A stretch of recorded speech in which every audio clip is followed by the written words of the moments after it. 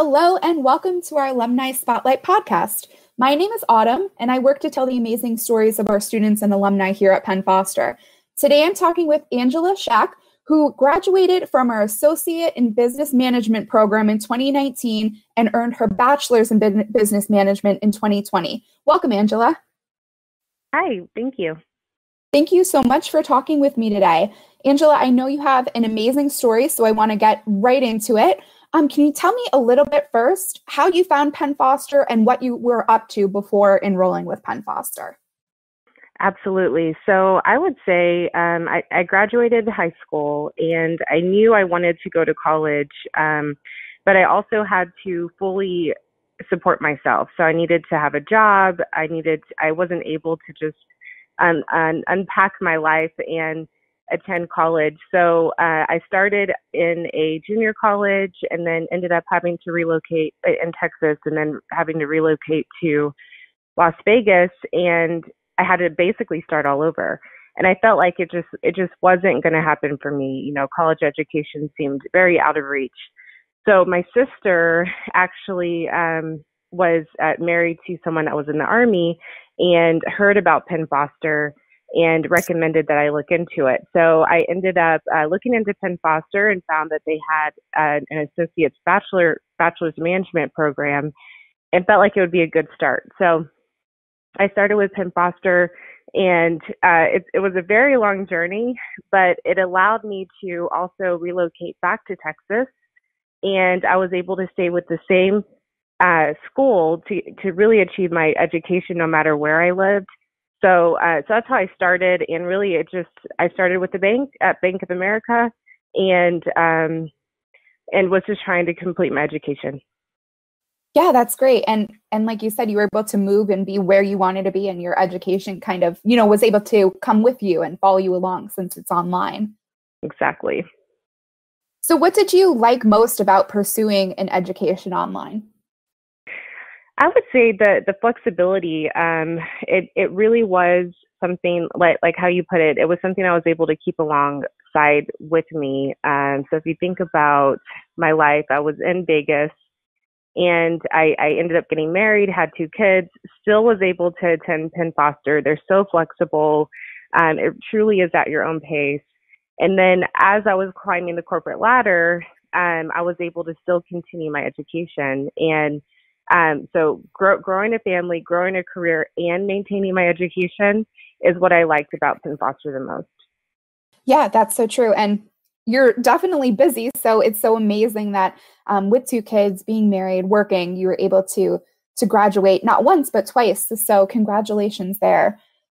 And then, Angela, I know you mentioned having 2 kids. So what did this mean for your family, you pursuing an education, and how did your husband and children support you along the way?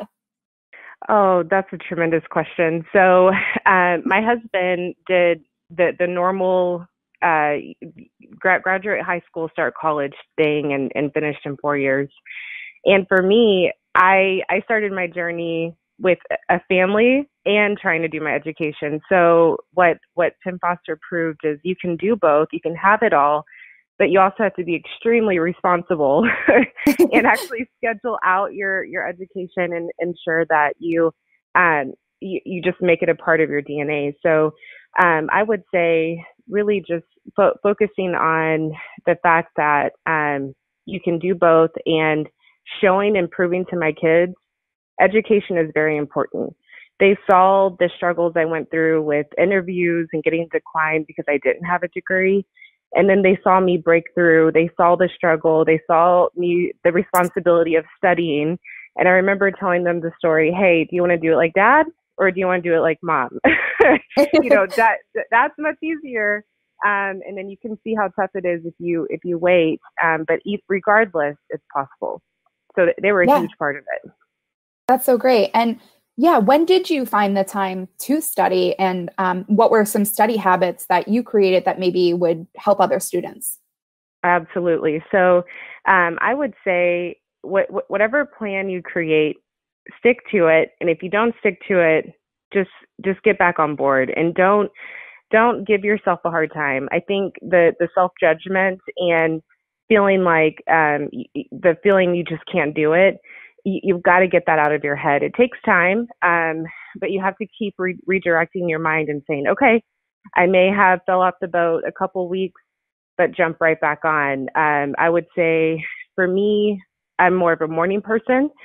So reading my studies, and reading my books and doing a lot of things, you can do it anywhere at any time, was in the mornings before the family woke up, and then also during my commute on my train ride.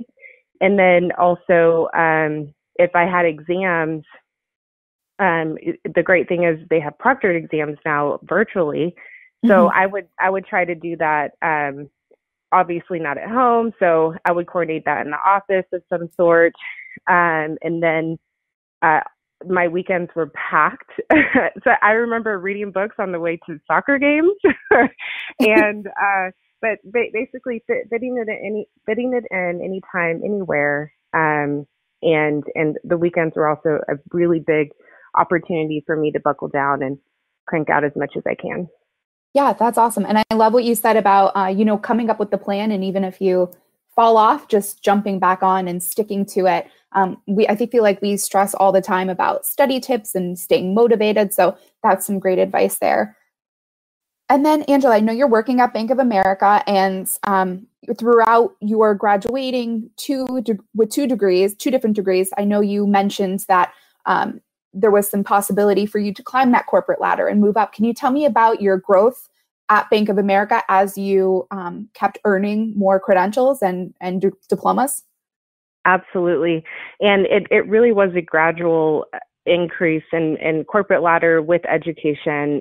It really is a testimony that education really helps you break through the what I call a cement ceiling, because if you get to a point where you just cannot break through without your education. So I would say when I earned my associates, I was an individual contributor, and I made, I was internal and grew internally, so I made, probably a decent salary, but not anything compared to what a college educated graduate would have. So I got my associates though, and then when I started breaking through to my bachelor's is when the bank made a huge exception to promote me as a manager, knowing that I was on my way to get my bachelor's. So, it speaks testimonies to the bank and believing in their employees. But also at that time, there was a huge increase. And when I did earn my bachelor's, the increase really did reflect that. And specifically, I was a vice president corporate title without my degree. And then I earned my degree and I earned my director title. And that actually put me into a much larger earning potential bracket.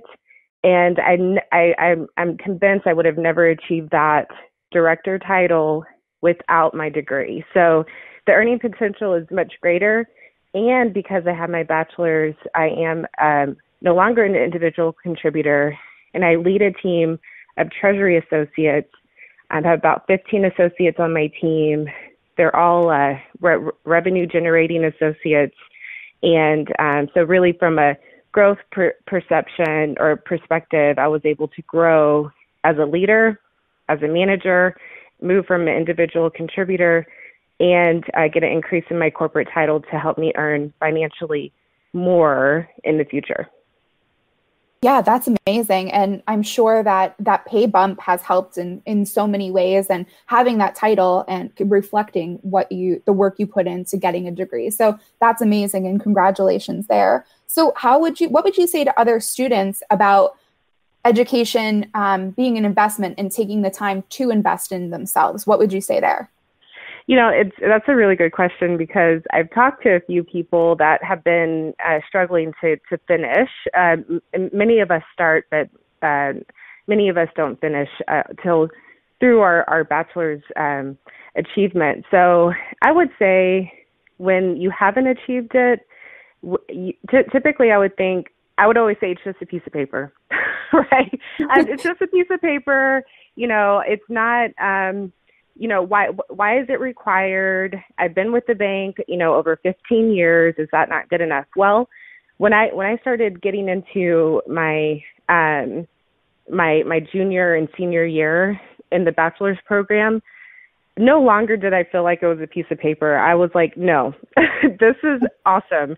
This is what I do every day. This is relevant to my job. I literally saw growth on a daily basis as I was learning the different courses in my job and in my performance and how I worked. And it really did take me to the next level. So I would say education is, it's a superpower, and it really does set you apart. It helps you see things differently. It helps you see things at a much broader perspective, and it just makes you better. And it actually was the catalyst to help me to want to continue my career or my education.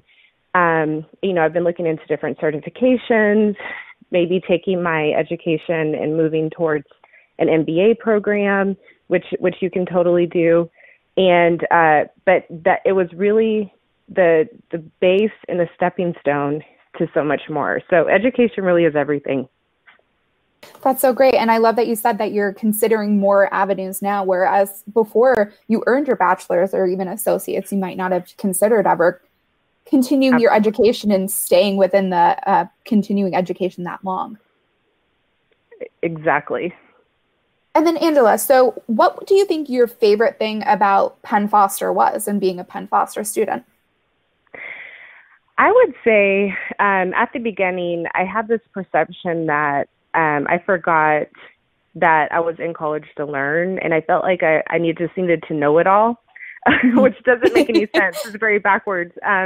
But the instructors were so supportive, and I just think about the very first paper I wrote compared to the last paper I wrote my senior year, and they were so supportive. The feedback they would give back on my on my papers was very thorough, and helped me grow tremendously. So I just compare freshman to senior year. Mm-hmm. And if it wasn't for the instructors, I know I wouldn't have grown as much as I did. But you think it's difficult because it's virtual. You never really see them. And you don't really have to talk to them, but they handle everything online. They're so thorough in their feedback.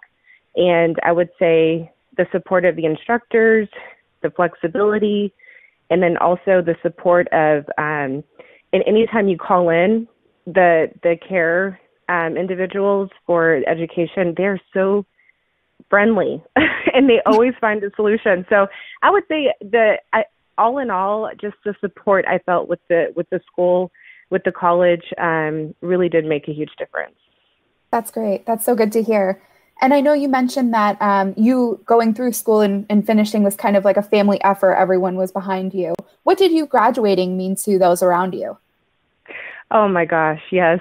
So my kids, they are 8 and 11, and they just as much as they studied, mommy was studying too. So they saw the struggle, but they also were cheering me on. I know I had to say no to a lot of things, especially on the weekends. My husband had to take the kids out and try to entertain them while I was writing a paper or studying.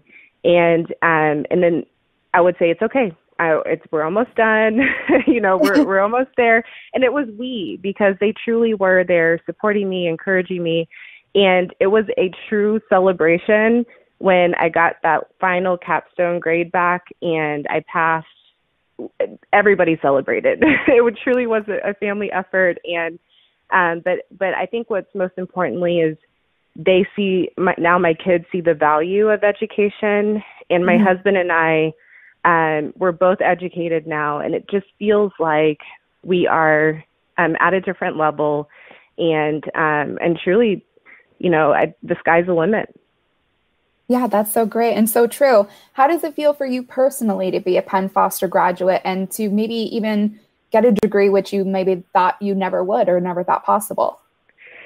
That's a really deep question. I feel like, and I know many struggle with it. It feels like I always would say I had some kind of educational deficiency because I didn't have it. And I always tried to justify not having it, but at the end of the day, it was because I didn't believe in myself. I wasn't sure that I could achieve it. And the closer you get, I remember printing off all of the courses and checking off the box every time I finished one within the semester, and just thinking to myself, I can do this one step at a time. I just need to keep pushing forward, and who cares how long it takes? Just one step at a time. And it really, I would say, it propelled my confidence, because with every course that I achieved, I started to believe in myself more. But it's very disheartening, and to think that you cannot get to the finish line, but truly it is so empowering to get there and just feel like, I did it. I can do it. So it really is life-changing. I love that so much, and we're so proud of you. So definitely congratulations on both of your degrees. Angela, I just want to wrap up with one final question. What are 3 words you would use to describe your Penn Foster experience? Just do it. That's a good 3 words. Just do it. There you go. That's perfect. Yes, and just do it, because many of us just think, should we even try? And the answer is just do it. That's great. I love that. Angela, thank you so much. I really appreciate you talking with me today. Thank you.